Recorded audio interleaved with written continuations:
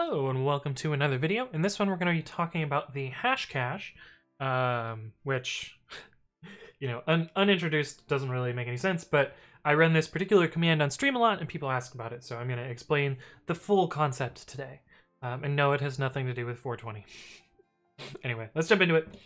Okay, so I'm going to run through some commands and demo a scenario, and then talk about what went wrong and how to kind of explain what happened and fix it.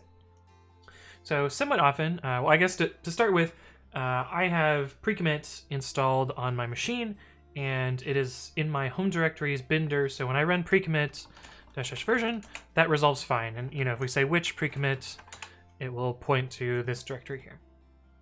Now, sometimes I want to look at a different version of precommit. So what I will do is I will set up a virtualenv, and I will activate that virtualenv. And what that does is it puts virtualenv on the path. I'm not going to go into details about path here, but I did do another video on path, so I will link that in the description. But I might want to install, precommit equals 2.5.0 instead of 2.6.0. I don't know why I would want to install an older version, but maybe I was looking at a bug or who knows what. But now when we say precommit version, it will say that we're running 2.5.0. Now maybe I've figured out what I need to figure out or whatever, and I'm no longer needing precommit in this virtualenv, so I uninstall it. So maybe I do pip uninstall precommit, which is good. And if we say yes, cool, that's all great. And now maybe I want to, again, verify that I, uninstalled this and my old precommit is now running. So now if I run precommit version, it should say 2.6.0. Oh, but it doesn't. It gives this weird bash, no such file or directory found, and you'll notice that this path actually points to the exact path that we just uninstalled.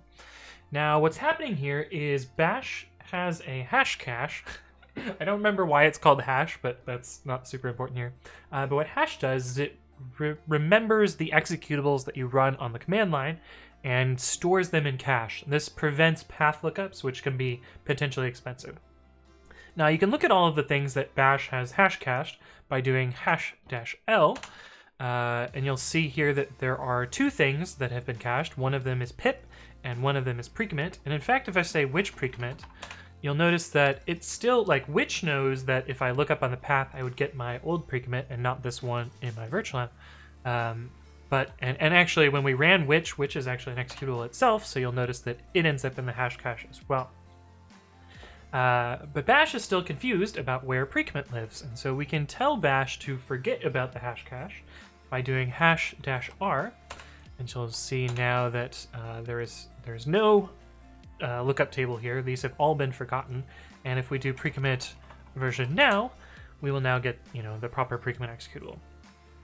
But the thing that you'll see me run a lot on stream is hash-r, where I've moved an executable or uninstalled something or reinstalled something, and I want to get to a more normal state where I know what all of the executables are doing.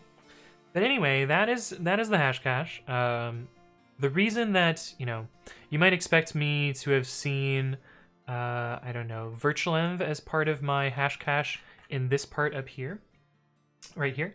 But one thing that virtualenv does when you activate or deactivate the virtualenv, because it potentially adds things or removes things from the path, that the hash cache gets reset there. And so